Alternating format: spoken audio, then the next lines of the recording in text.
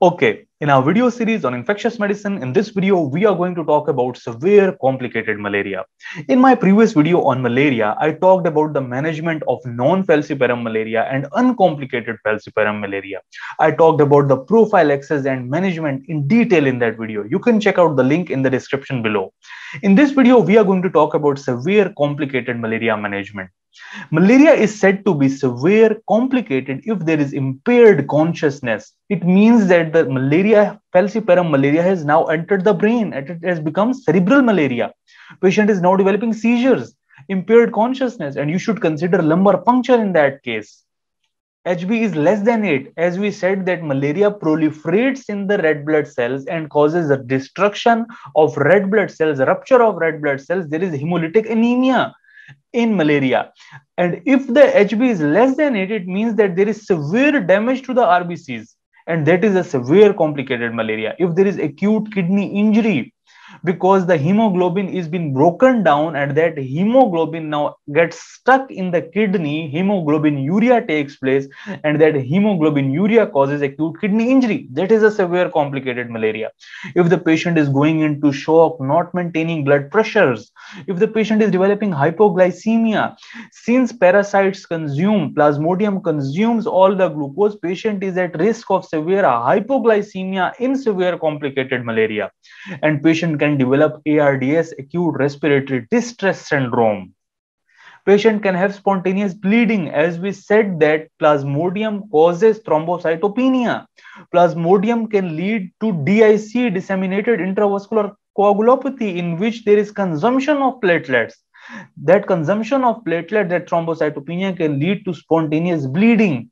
Patient can have acidosis due to lactate buildup, and the parasitemia on the slides is greater than 10%. That is considered to be a severe complicated malaria. If you find any one of these, it means that the patient has now developed severe complicated malaria, and that patient needs aggressive management. Poor prognostic indicators of malaria include peripheral blood schizonts. As we said that malaria proliferates in the red blood cells, it replicates in the red blood cells. In the replication process, it forms schizonts in the red blood cells. And presence of schizonts in the red blood cell is a poor prognostic factor. It means that after some time, these RBCs are going to get ruptured due to the replication of plasmodium. If you see elevated serum lactate, it means acidosis is taking place. Since there is anemia, since there is hemolytic anemia, destruction of the RBCs, glucose and normal metabolism is disturbed, and patient has acidosis, lactic acid buildup due to hypoxia to the peripheral tissues. And if the patient has increased age, these are the three poor prognostic indicators that this patient is not going to perform well due to malaria. Now, if the patient has severe falciparum malaria, how do you manage it? You have two main options. The main drug, the main regimen used for severe complicated malaria is Artesunate regimen. If Artesunate regimen is not there, then you can use Quinine regimen. But remember that Artesunate treatment is the treatment of choice. Artesunate regimen is superior than Quinine regimen. Now, how do you give Artesunate regimen? You give Artesunate regimen 2.4 mg per kg IV. We are giving the drugs IV intravenously because the patient is in comatose state, because the GCS is down, because there is impaired consciousness. In that case, in cerebral malaria case, patient is unconscious, you have to give drugs IV. In our previous video, we discussed that we give the drugs orally. But in this video, in this case, in severe complicated malaria, we are going to give the drugs IV. You give them at 0 hours, 12 hours and 24 hours, at the presentation at 12 hours and at 24 hours. You give the drugs at specific points in time. You hit the cycle at certain points so that the parasite cannot proliferate in blood. Side effects of Artesunate regimen include delayed hemolysis at 7 to 21 days, which is the normal, which is self-limiting after the treatment.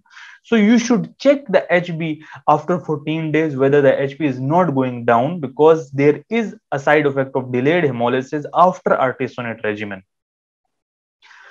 If Artesunate regimen is unavailable, or if you do not have Artesunate regimen, then you can use Quinine regimen.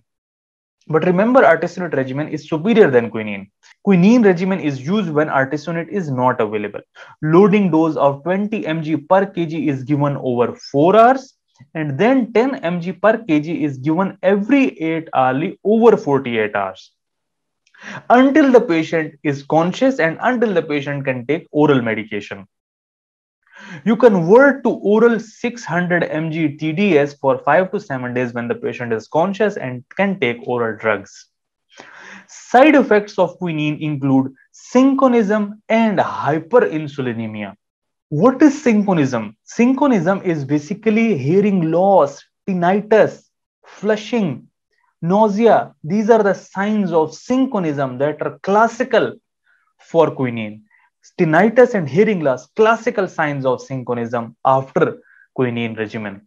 And hyperinsulinemia is important because, as we discussed in previous video, that with malaria there is hypoglycemia. With malarial parasite infection there is a risk of hypoglycemia because that parasite will consume all the glucose in the blood for its proliferation. So patient will be having hypoglycemia due to malaria, and if you give quinine regimen, that quinine regimen will cause excessive secretion of insulin and patient will further go into hypoglycemia. So you must look patient's blood glucose regularly. You must monitor patient blood glucose every 2 hourly when you are giving quinine regimen, because that there is a risk of hypoglycemia in these patients. And you give quinine regimen with doxycycline for 7 days. Doxycycline is a tetracycline and is not given in children because it affects the growth of teeth. It is contraindicated in children. So for children, you can replace doxycycline with clarithromycin. And if the artesunate is available, you can combine it with artesunate as well. But remember, doxycycline must be combined with quinine regimen. You have to monitor the patient when you are giving this regimen, artesunate regimen or quinine regimen, and the patient is having severe complicated malaria. Patient is at risk of developing hypoglycemia because the parasite will proliferate and consume all the glucose in blood. You have to check blood glucose 4 hourly. And if patient is on quinine regimen, you have to check it every 2 hourly. You check the HB, you check the creatinine to see acute kidney injury. You check the clotting profile, that whether that patient is going into DIC or not. If the patient is having severe bleeding, you must check clotting profile. That patient might be developing DIC, disseminated intravascular clotting. You must check the electrolytes. You do daily parasite count, and it fluctuates with the life cycle of parasite. So this is how you monitor the patient who is having severe complicated falciparum malaria. In summary, we talked about the presentation of a patient with severe complicated falciparum malaria. We talked about the poor prognostic factors. We talked about the 2 regimens in which artesunate regimen is preferred, and if it is not available, you can use quinine regimen. Artesunate regimen, how do you give? Delayed hemolysis is a side effect. Quinine regimen combined with doxycycline, and side effects include synchronism and hyperinsulinemia. Check the glucose and check all these things regularly in a patient with severe complicated falciparum malaria. If you liked my video, please click on the subscribe button and check out my other videos on infectious medicine and emergency medicine playlist. The link of those playlists is given in the description below. Thank you very much.